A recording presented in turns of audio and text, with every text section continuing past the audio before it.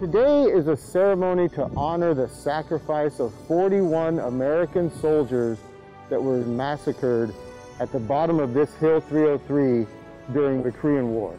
The original memorial site was a much smaller memorial, and over time the 6th Ordnance Battalion and the County of Chilgok have developed and fundraised and made this a larger and better tribute to those fallen soldiers, as you can see behind me.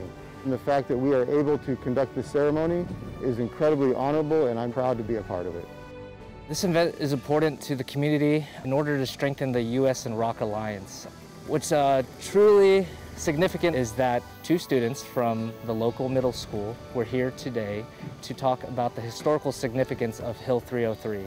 And it was truly humbling to hear that they understand what happened in the past so that they can truly appreciate the peace in the present and in the future. I hope that the future generations understand their deaths should not be in vain, and we should honor them for the rest of our lives.